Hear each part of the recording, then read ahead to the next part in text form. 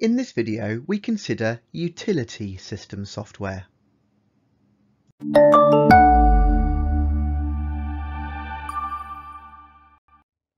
So utility system software is a subcategory of system software and often sits alongside your operating system.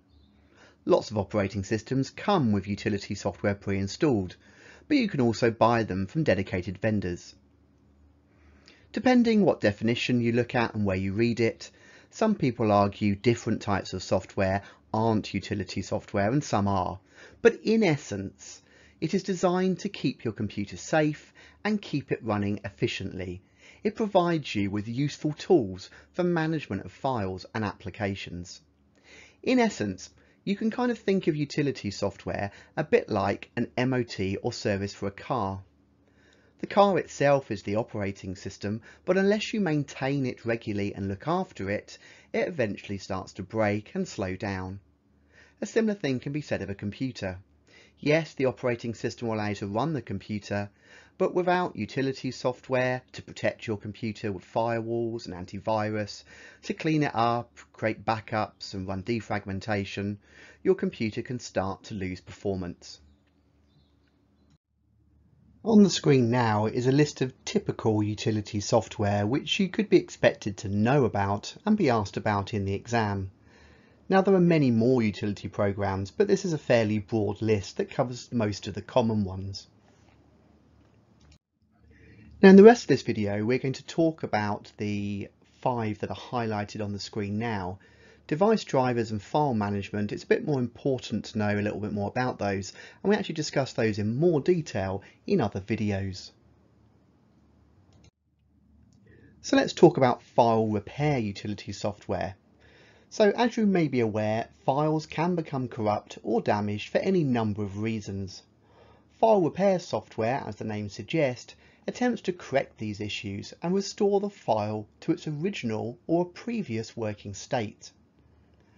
A file repair facility is often built into certain applications, as well as typically being a separate, dedicated utility tool found in most operating systems or from independent vendors.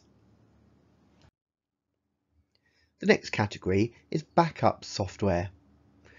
So much critical data is now stored in a digital format that making sure your important files are backed up are essential. It's not just important information such as banking documents or accounting information, but also personal information. More and more people store all their memories and forms of photos in a digital format only. Backups can be set to be automatic, based on a certain schedule at a given time every week, or indeed performed manually. There are many types of backups you can perform. You can perform a full backup, which literally takes everything from a certain drive or selection of folders and takes a copy of them all in their current state and puts them into a different media in a different location. Or we could do incremental backups that scans to look what has changed since your last backup and only copies and backs up the items that have changed. This can often be quicker after performing a first initial full backup.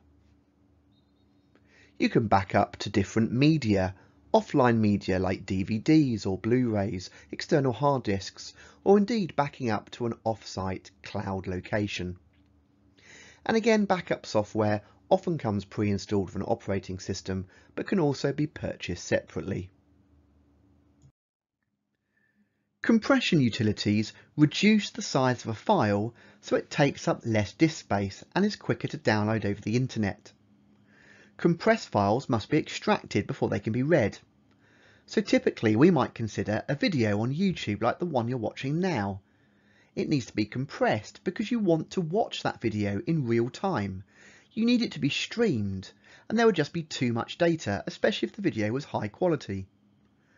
Now, depending on the algorithm used, data is either lost during this compression, which reduces the quality of an image or sound, for example JPEG, or the data is represented in a different way using binary, retaining the original data in a new compressed format, for example with a zip file.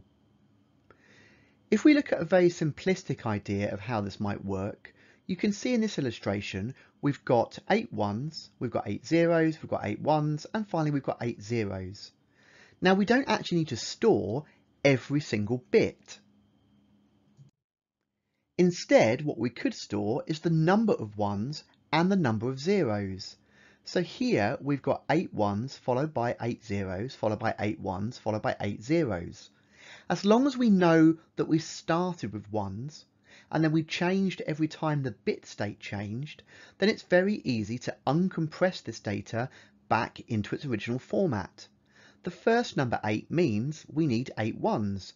The second number 8 means that's followed by 8 zeros, and so on and so forth. It is very easy to reverse this process. As a result, we've stored significantly less data. In the case of this simple example, we've actually halved the number of data we're storing. Defragmentation utilities reorganize files on a hard disk. It puts the fragments of files back together and collects free space. This reduces the movement of the read-write head across the surface of disks, and this speeds up access to files. Solid-state drives should not be defragmented. It's unnecessary because they've got no moving parts and they can access files very quickly already. It actually reduces their lifespan due to the way those devices actually work. Defragmentation typically includes taking all the fragments of a file, which you can see in this illustration. It takes them and puts them into a single file towards the end of a disk, reorganizing those fragments and putting them back together again. Once it's done, it's able to free up sufficient space at the start of the disk and then move the files back to the front. The result is that all the files are continuous, one after the other, starting at the beginning of the disk, and all the free space is collected towards the end.